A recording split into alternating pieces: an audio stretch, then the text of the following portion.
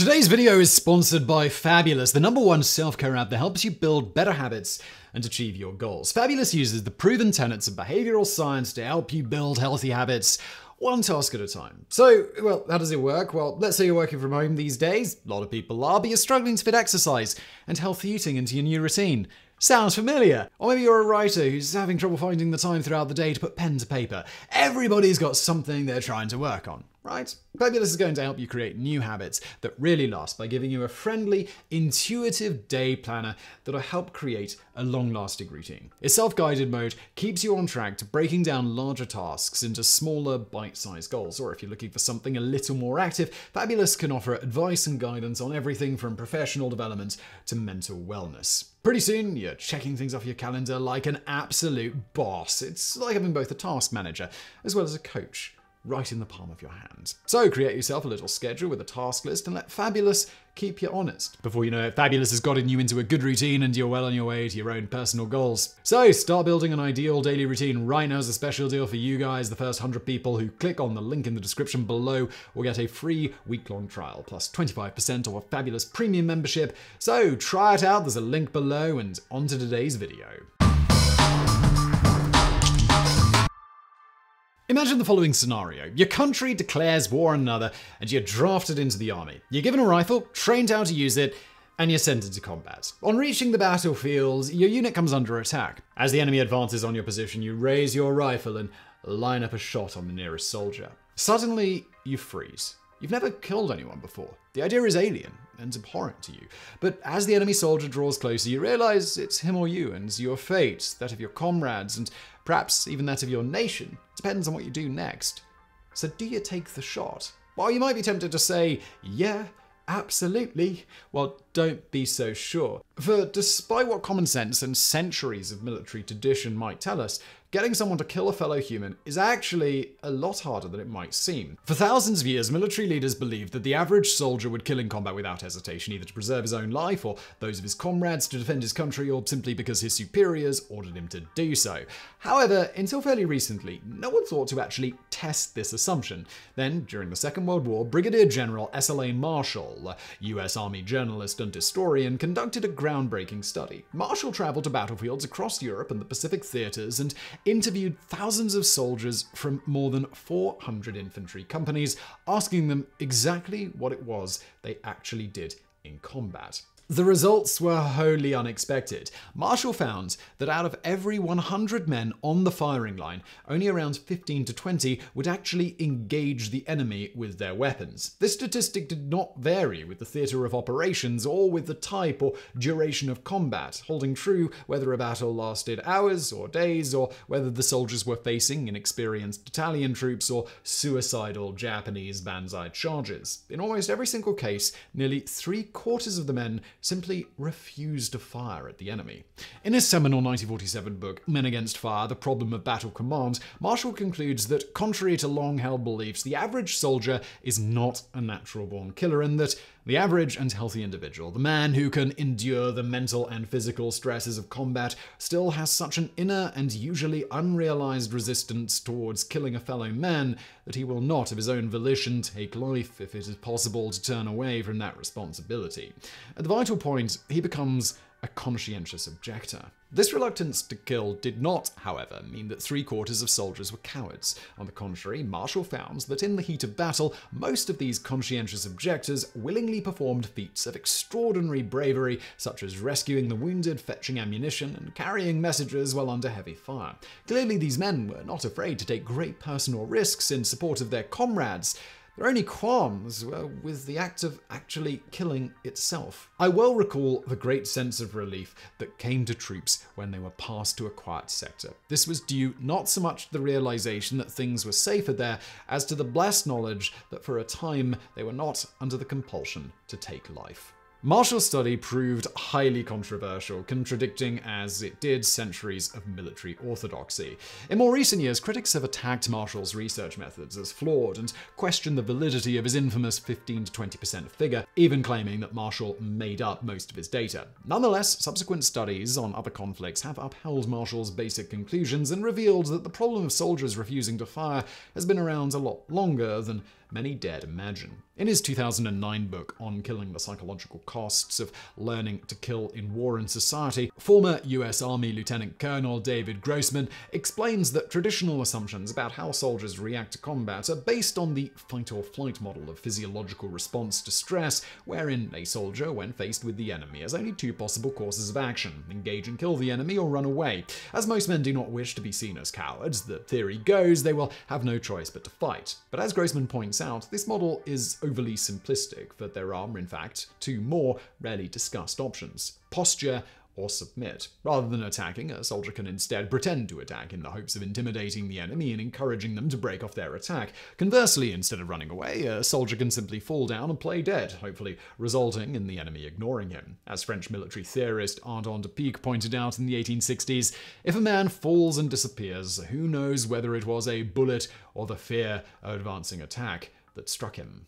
In both cases, the end goal is to avoid actual violence and bloodshed. Indeed, as Grossman points out, posturing and submission have been integral parts of warfare since the dawn of history. Oxford social psychologist Peter Marsh notes that this is true in New York street gangs, it is true in so-called primitive tribesmen and warriors, and it is true in almost any culture in the world. All have the same patterns of aggression and have very orchestrated, highly ritualized patterns of posturing, mock battle, and submission. These rituals restrain and focus the violence on relatively harmless posturing and display. What is created is a perfect illusion of violence. Aggression, yes. Competitiveness, yes. But only a very tiny level of actual violence. There is, concludes Gwyn Dyer, the occasional psychopath who really wants to slice people open, but most of the participants are really interested in status, display, profit, and damage limitation. One prominent example of such ritual mock combat is the Native American practice of counting coup. In this, simply touching an enemy warrior was considered a more courageous and meaningful act than killing him. Such traditional societies, with their relatively low population numbers and birth rates, could hardly afford to lose large numbers of people in combat, and so rituals of posturing, intimidation, and submission often took the place of actual violence and killing for the settling of everyday disputes. According to Grossman, this tendency toward posturing continued all the way into the modern age, helping to explain an unexpected phenomenon which accompanied the introduction of firearms to the battlefield. Early smoothbore flintlock muskets were wildly inaccurate, forcing armies to march in tight formation and fire massive volleys at each other at ranges of less than 100 meters. In such conditions, even the smoothbore musket could be devastatingly effective, as evidenced by an experiment conducted by the Prussian army in the late 1700s. In this test, an infantry battalion fired at a target 30 meters wide by 2 meters tall, representing an enemy unit. This resulted in a hit rate ranging from 25% at 225 yards to 60% at 75 yards. Given these figures, which have been confirmed by more modern experiments using laser tag-style mock weapons, one would expect an 18th or 19th century infantry duel to be a spectacularly bloody affair. Yet the reality was far different. According to historian Paddy Griffith, the average Napoleonic musket volley only resulted in an average of 1 or 2 casualties per side. Indeed, far from being brutal slaughters, such firefights dragged on until exhaustion set in or nightfall put an end to hostilities. Casualties mounted because the contest went on for so long, not because the fire was particularly deadly.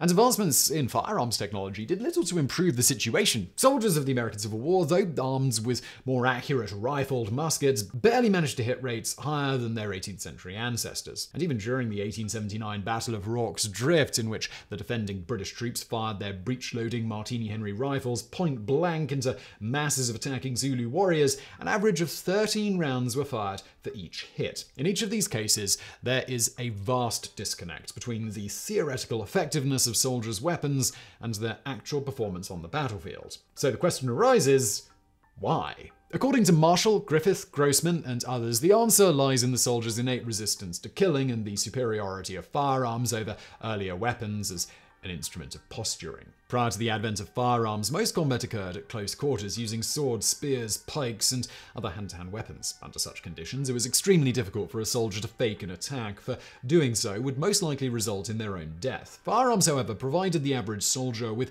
a layer of plausible deniability. It was easy enough for a soldier to slightly raise his musket and fire over the enemy's head without his commanding officer noticing, allowing him to fake the act of killing without actually killing anyone. As Grossman points out, firearms rifles were also more intimidating than older weapons, giving their users a great psychological advantage. Gunpowder's superior noise, its superior posturing ability, made it ascendant on the battlefield. The longbow would still have been used in the Napoleonic Wars if raw mathematics of killing effectiveness was all that mattered, since both the longbow's firing rate and its accuracy were much greater than that of a smoothbore musket. But a frightened man thinking with his midbrain and going plink, plink, plink with a bow doesn't stand a chance against an equally frightened man going bang, bang with a musket.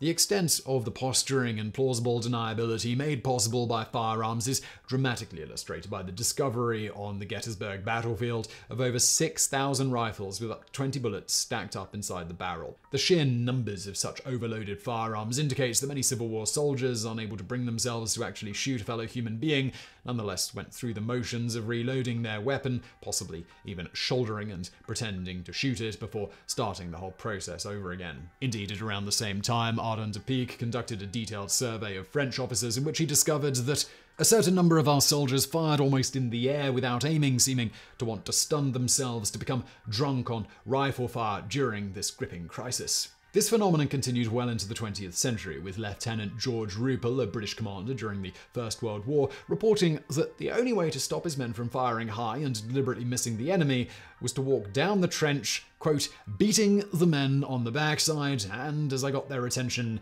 telling them to fire low.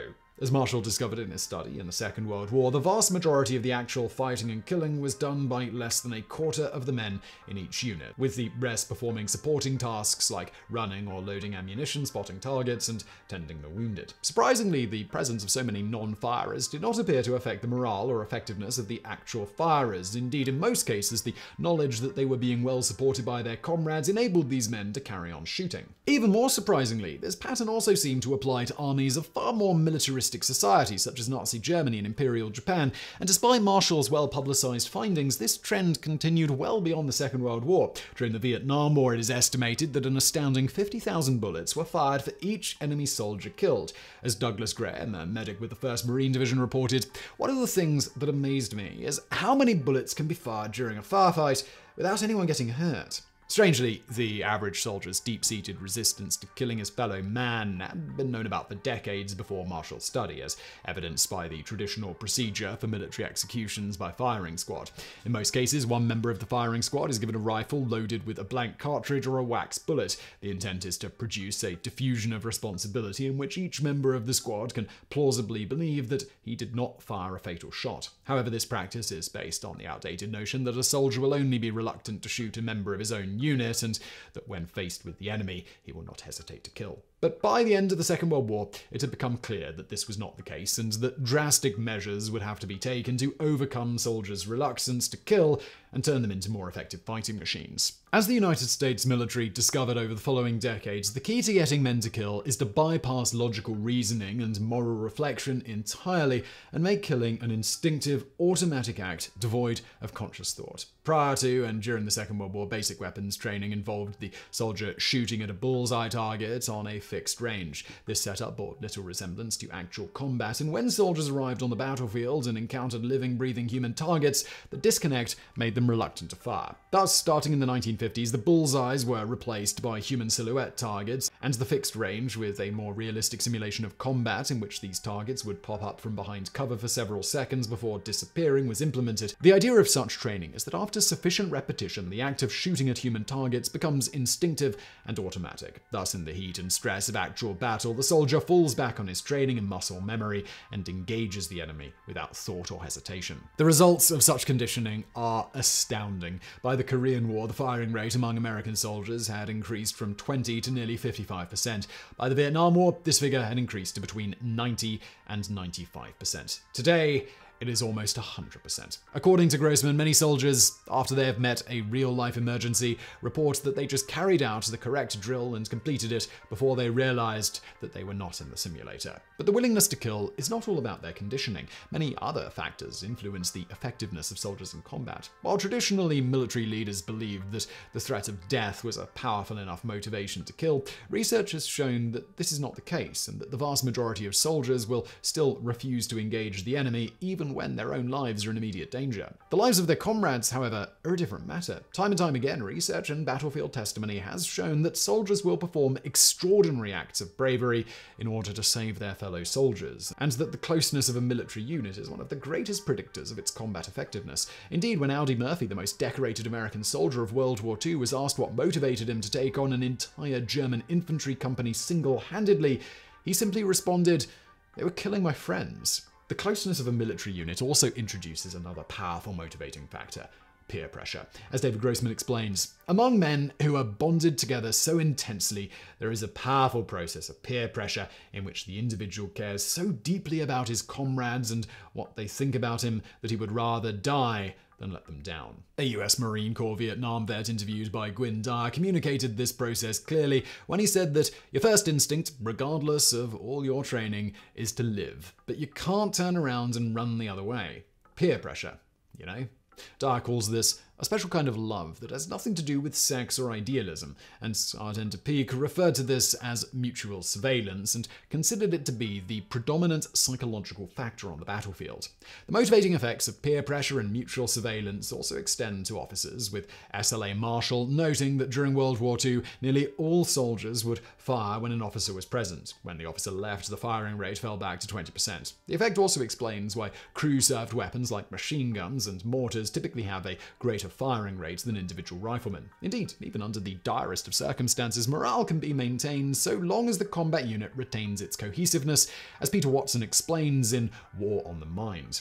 Disintegration of a combat unit usually occurs at the 50% casualty point and is marked by increasing numbers of individuals refusing to kill in combat. Motivation and will to kill the enemy has evaporated along with their peers and comrades. Another important factor which influences soldiers' willingness to kill is distance from the enemy, whether physical, cultural, or moral. The more unlike a soldier the enemy is, the easier they are to kill. For example, in one World War II survey, 44% of American soldiers expressed a desire to kill Japanese soldiers, while only 6% expressed equal enthusiasm for killing German soldiers, whom they shared a lot culturally. A classic method for creating cultural and moral distance is to refer to the enemy by a derogatory nickname, such as Huns and Krauts for the Germans, Nips for the Japanese, and Gooks, Slopes, or Charlie for the Vietnamese. Such names make the enemy appear less than human and thus easier to kill. Such dehumanization, however, can quickly get out of hand, especially when combined with shoot-on-sight combat training or when applied outside the military context. As former US Border Patrol officer Bill Jordan explains, this has become a particular problem among many US law enforcement agencies. There is a natural disinclination to pull the trigger when your weapon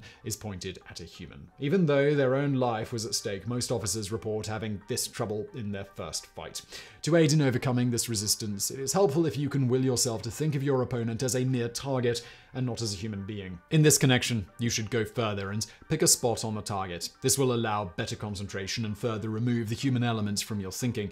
If this works for you, try to continue this thought in allowing yourself no remorse. A man who will resist an officer with weapons has no respect for the rules by which decent people are governed. He is an outlaw who has no place in world society. His removal is completely justified and should be accomplished dispassionately and without regret.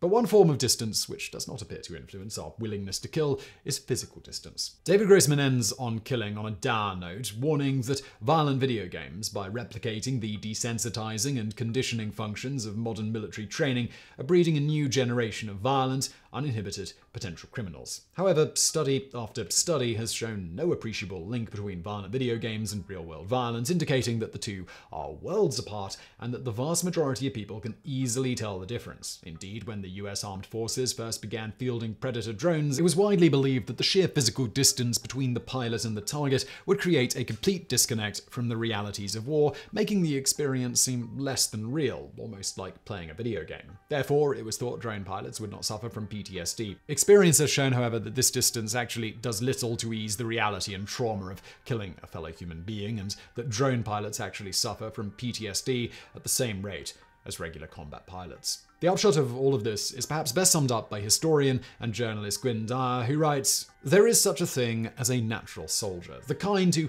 derives his greatest satisfaction from male companionship, from excitement, and from the conquering of physical obstacles. He doesn't want to kill people as such, but he will have no objections if it occurs within a moral framework that gives him justification, like war, and if it is the price of gaining admission to the kind of environment he craves. Whether such men are born or made, I do not know. But most of them end up in armies, and many move on again to become mercenaries because regular army life in peacetime is too routine and boring. But armies are not full of such men. They are so rare that they form only a modest fraction of even small professional armies, mostly congregating in the commando-type special forces. In large conscript armies, they virtually disappear beneath the weight of numbers of more ordinary men. And it is these ordinary men who do not like combat at all that armies must persuade to kill. Until only a generation ago, they did not even realize how bad a job they were doing. Thus, rather than doom and gloom, Marshall and Grossman's findings should instead fill us with cautious optimism. After all, if the average person, even when given a weapon, the full sanction of their nation, and faced with imminent death, will still refuse to kill their fellow man, then perhaps there's hope for humanity after all.